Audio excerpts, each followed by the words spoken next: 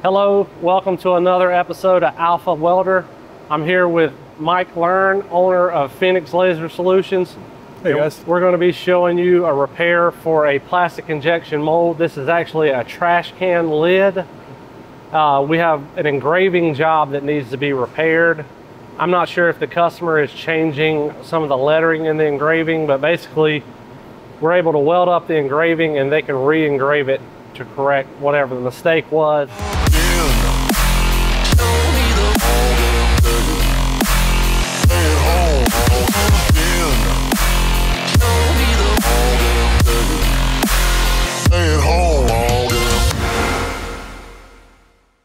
All right, so first things what I'm going to do is I'm going to go in with the laser. I'm going to smooth out all the current engraving that's there. Once I do that, it's essentially cleaning out that surface. So once I smooth it out, then I'm going to go back in and add wire. I'm going to be using 20 thousandths P20 modified. So that way I should only have to do one layer thick. All right, make sure you're wearing your safety glasses, laser safety glasses that is. And Mike, just curious, are you replacing all the engraving? Are you filling it all in or just a certain section? What? So I'm going to fill in all the engraving out here. I'm going to leave the date code because the date code's good.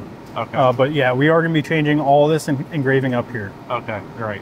So the other thing that we're going to be showing in this video, we're going to weld this up to the point where we can hand bench it off. So that way we don't have to take this, throw it back in a CNC.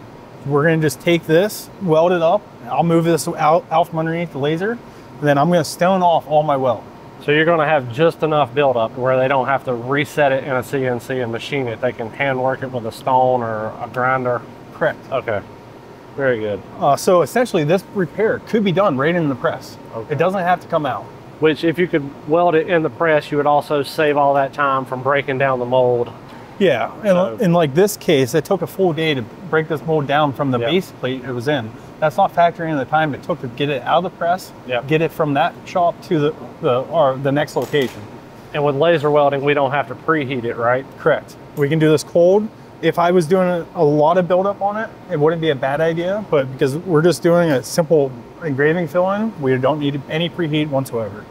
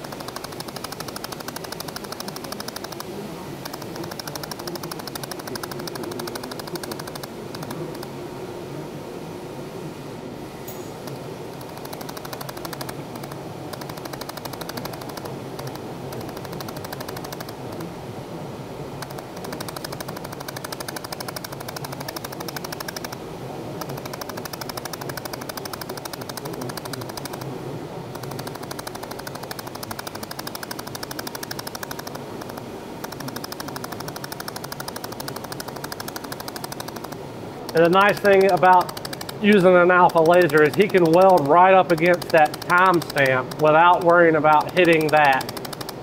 So you can weld right up against sensitive areas without damaging them.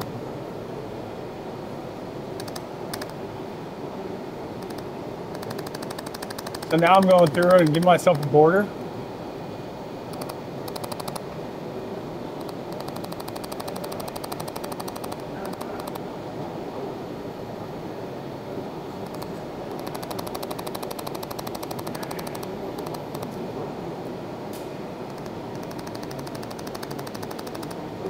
So he's able to weld close to that date stamp or date and time stamp. It's close, I would say it's around 10 to 15 thousandths away.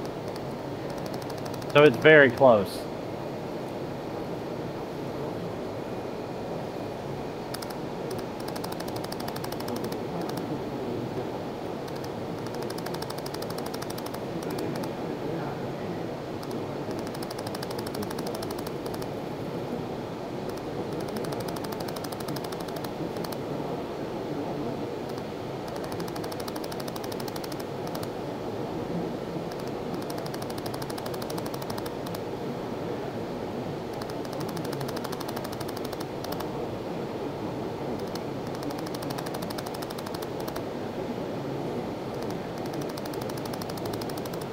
So my objective here is I want to try doing this with just one layer of weld wire. So that way I'm not putting too much material on to make it harder for the benching. I want to try keeping it right at the surface, if not just a little bit above. So that way we aren't going back and forth. So if you zoom in on this pad here, you can see I am very close to matching the surface, but I am proud.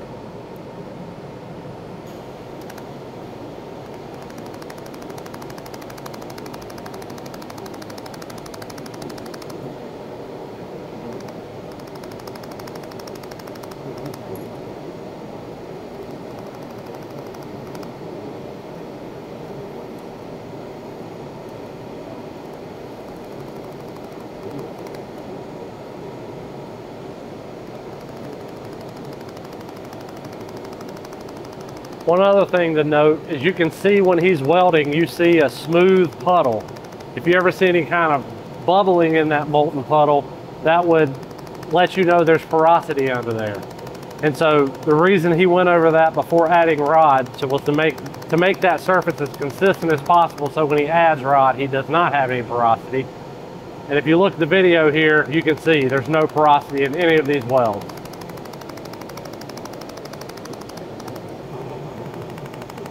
So Mike, I see when you're welding around each pad, you're going and making a border. Why are you doing that? Just curious. So if I give myself a picture frame around the weld, so that first border I'm putting around there, I'm making sure along the parent material, I'm not having any sink. So once I have a nice border around there, and I don't have any sink outside there, now I'm just gonna stay within my picture frame window. Gotcha. So essentially it's just to make sure I have no sink where I'm all said and done with it. Gotcha. And then what I like to do is I do a smooth out pass, as you can see right here, just inside that picture frame to eliminate that sharp corner. So instead of welding right into my toe, now I'm welding into a radius. Gotcha. So less chances of pore fusion. Gotcha.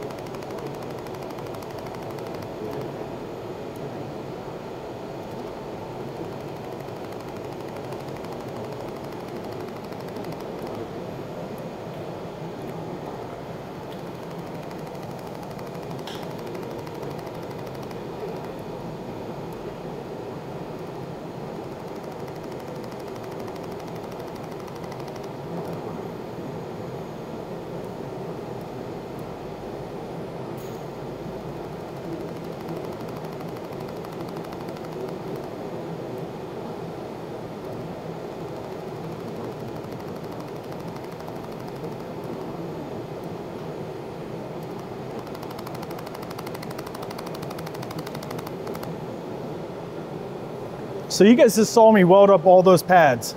My hand, I can hold it right on there. That's how little heat input a laser causes. If that was TIG, good luck.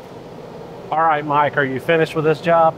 So I'm done with the laser welding portion. Okay. Now, tomorrow morning when I come in, I'm gonna hand bench all this or weld off there and get it ready to go over to our engraving department. Okay, so we're actually finishing this weld job and we're going to re-engrave it also. Yes, sir. Hey guys, so it's the day after. We're gonna come back and start benching on this this laser weld that we put over this engraving. So I'm gonna go in and I'm gonna start using a stone. Because we barely have like 10 thousandths of material proud from the base material. So a stone should be able to knock this off pretty quick and easy. So I don't wanna go in there with a big deburring tool. I wanna go in and just finesse that weld right down. So it is going to be a little bit time consuming to hand bench off, but at least I don't have to throw it on a machine. I don't have to take it to another operation. You can just do it all right here.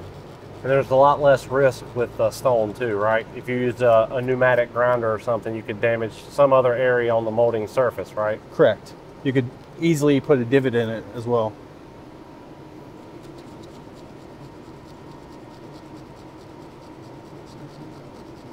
So I'm going to use this stone just to knock off all the highs, and then I'll go back through with a finer grit whenever I get closer to the base. So we're here with Mike Learn. We have this engraving repair job finished. Like, what are you doing next? So as of right now, what I'm doing is applying a draw polish to it to blend the rest of the surface all together.